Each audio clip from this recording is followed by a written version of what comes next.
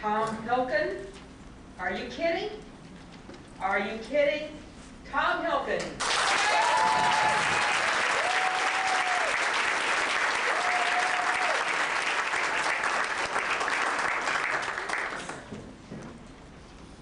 Madam Contest Chair, fellow Toastmasters, friends and family, I jammed into this room to laugh for me.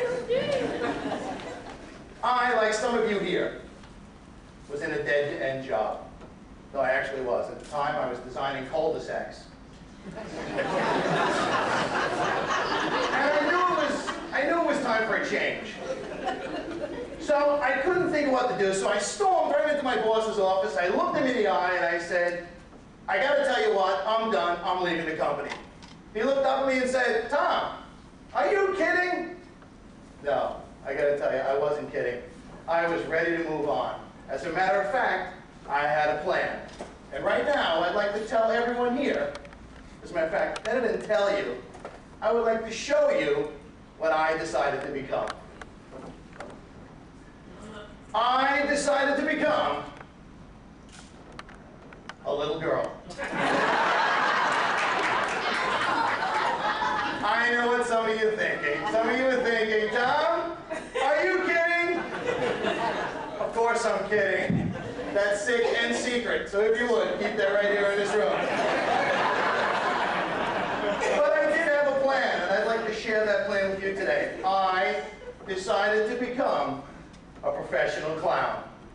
Yes, I did. I became the one and only Tommy Knucklehead. What did I do? I got an application. I applied at Swallow My Pride University. I went out, I got the big shoes, I got the big nose, I was ready to go. I was so excited. I could not wait to walk around in public with makeup on. Oh, easy, buddy. Clown makeup. Clown makeup. So it was a lot of fun. I waited patiently. I sent my application out. I just couldn't wait. There it was. I saw the truck coming. I ran over. I saw the baggage. I noticed it was addressed to me. I was so excited. I tore it open. I ripped inside. I looked and I said, holy cow! Whoa! I was accepted at Clown College.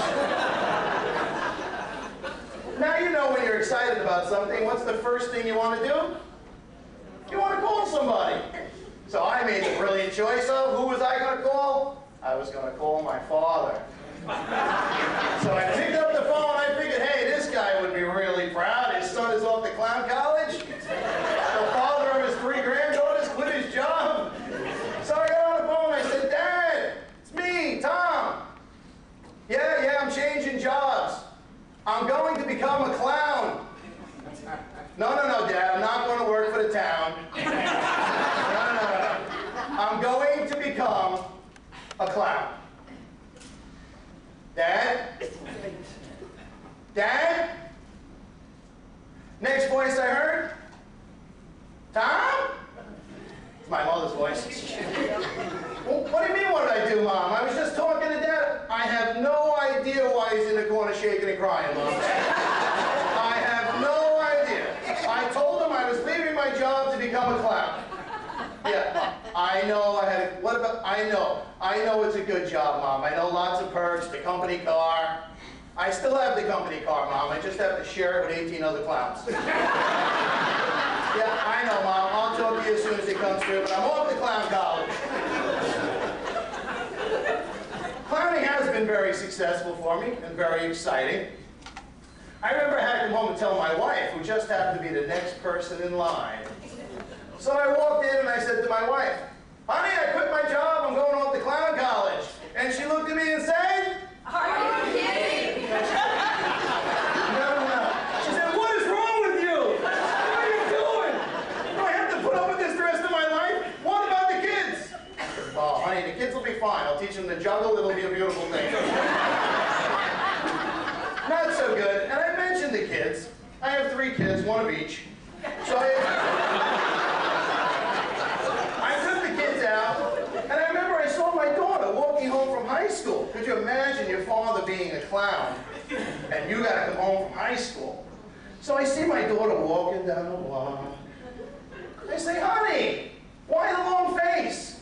She said, oh, don't worry, Dad, I'm a little hoarse. And actually, my daughter didn't handle it so well. She said to me, honey, what's the matter? Come on, I know I'm Tommy Knucklehead. She said, Dad, you don't know what it's like. I arrive at school, Jimmy meets me at the door. First thing he does, hey Rebecca, how's your father? Yeah, not easy when your dad is Tommy Knucklehead. But actually, clowning has been very, very fantastic for me. I'm happy, my wife's happy, the bill collectors are happy. It all worked out very nice. 17 years of doing this. I've had some great events. I actually got to tour Japan as a clown. And my favorite of all, one of my greatest feats, I got to perform for the New York Yankees. Now, I got on the field. The first thing I did, I ran out to center field because I wanted to stand where Joe DiMaggio was. I asked Joe Torre to put me in the lineup. The first thing he said was, no, we got enough clowns on this team. So it was thrilling. It was thrilling. And in Japan, I got a great picture, actually, with the Yankees. I got a great picture of me and Yankee all-time great Bernie Williams. Now, I took the picture, and I sent it to my friend who lives in Florida. His name is Glenn. A couple of weeks later, I get a call. Tommy! Hey, Glenn, what's going on? Oh, you won't believe it. You have increased my sales incredibly. So I said, Glenn, how can I have done that? He said, I took the picture you sent me, I put it on the wall right behind my desk. Customers come in, and they say, hey, you know him? I said, know him? We grew up together. You grew up with Bernie Williams?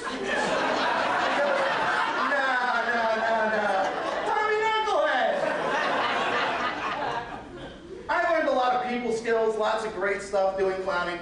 I've also learned one of the coolest magic tricks in the whole world. So I'm going to need a little help on this. My friend Joey taught me this one. Joey said, Tommy, you want to learn a magic trick? I said, absolutely. I said, where did you learn magic? He said, well, I got to tell you, my father was a little bit of a magician. I said, really? He said, well, my mother used to say, okay, here we go. Guys, we're going to have to help me out on the count of 3. We're going to say a big loud. Speak to empower. Here we go.